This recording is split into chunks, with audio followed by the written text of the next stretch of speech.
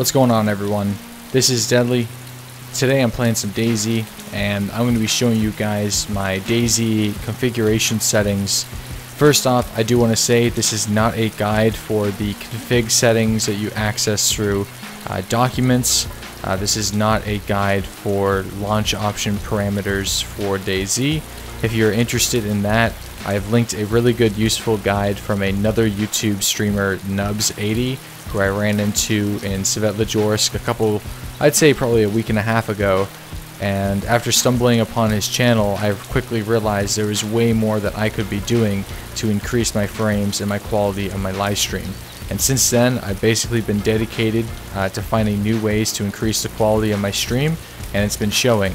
Ever since then, my stream has doubled in size, and I've been getting more and more viewers.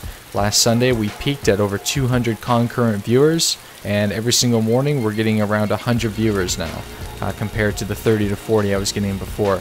So definitely, my quality has increased, which has also led to people to enjoy themselves on my stream a lot more than they used to.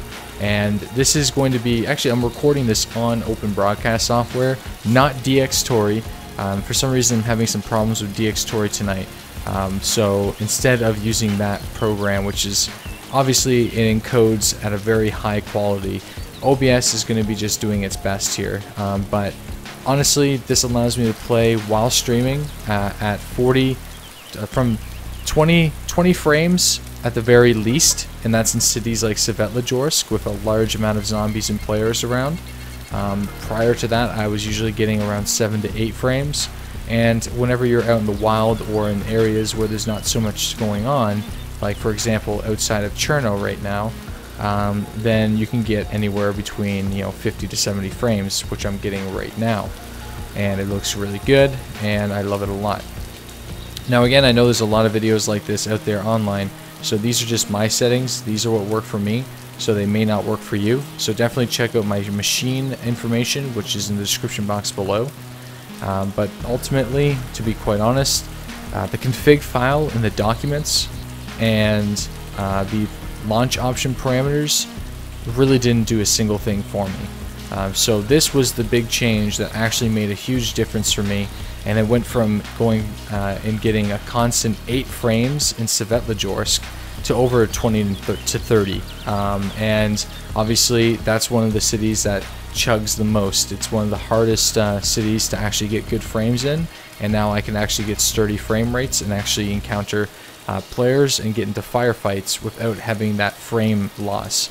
And you may be wondering, is it really worth getting your frames up? Yes, it definitely makes a difference. If you're fighting somebody who's at 30 to 60 frames in the city and you're only at 8, they're most likely going to win the firefight. It's just the way it is. Just because they can aim faster with much more accuracy. Instead of you chugging along the screen trying to line up your shot. So what you want to do is open up your config settings. Now right off the bat, we're going to start off in video, of course. Now, render resolutions. I leave this as my native resolution, which is 1920 by 1080, which is 100%. I recommend changing this to 100% because it gives you the sexiest looking game. I want speed, but I don't want terrible quality. This is the best of both worlds in my opinion. Like, look at the textures on those weapons. Like, I didn't really have to sacrifice much to get this quality. We're going to start off in user interface. So resolution, native resolution, I like small, just because the icons, I don't like having big icons. Aspect ratio, my default native resolution of my screen, which is 16 by 9 aspect. That's all you have to do there. It's not a huge difference. We're going to go to textures. I leave my video memory at high. You can set it at whatever you wish, but I put it on auto. Now, texture details and filtering. I didn't get any frame drops or increases, so just choose whatever textures you like the most. For me, because I like crisp games, I'm putting it on very high. So just choose whatever you like here. It really isn't going to make too much of a difference. Quality. Objects and terrain, I've set them to very low. This is where you gain the bulk of your frames. Having terrain quality up on very high or any other than very low, you're not going to get the best performance. Clouds. This is hilarious, and you may wonder, what the hell am I doing here? but I'm serious. When I set my clouds on high, I get 2 extra frames per second. And it's I don't know what happens, but for me, I love clouds because it adds atmosphere to the game, and disabling it just doesn't feel the same. So I was really pleasantly surprised that I actually run better with clouds on high than without. Shadows. This is some controversial stuff because for a lot of people claim that turning shadows on very high increases your frames. Again, I spent over 4.5 to 5 hours in Svetlogorsk running up and down the roads, trying every single setting possible, and this is what I found out. And obviously, listen, like I'm telling you, like setting it on very low, then going low, setting it's like trying to hack into somebody's 4-digit safe. You start off at 111, 1112, 1113, 1114. You work your way up, and eventually, this is what worked the best for me. So disabling shadows was actually huge. So this is what I use. Try what you want, but disabling shadows completely gave me a lot of performance increase. It was probably the biggest one, you know, third to objects and terrain. Rendering. So anti-aliasing, I've set it on high. It didn't really make too much of a difference what I set it on. High seemed to work best for me. Alpha to coverage. I actually found that all trees worked best for me. Disabling it outright actually gave me worse frame rates. Don't know why. Not going to ask questions. It just did. Edge smoothing.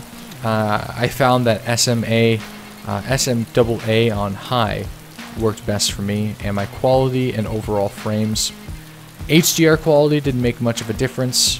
You can set it on low or very low. Didn't really change anything. Ambient occlusion and post-process quality. Disable those both. Disable bloom, rotation blur. Leave that there for a second. Other than that, to be completely honest, those are my DayZ settings. So I know I have a lot of questions about what I actually have set, but that should be the answer that you guys have been looking for. If you need me, let me know in the comment section below. I can do my best to try to help you, but this is for my computer. Things might be different for you. So do your best, experiment a little bit. Obviously, I went a little overboard. I didn't just do DayZ settings. If you're wondering why I spend 4 hours, 5 hours working on things, I did other things like stream settings, DayZ settings, graphical overlays, and panels, and a bunch of other stuff to sexify my stream. So it was a huge powwow session where I got a lot done. And this is basically where I found the nice even ground that works best for me. So anyways guys, I'll see you on my daily live streams. I start them at 7:30 a.m. Eastern Standard, and thanks again, and I hope you guys found this useful.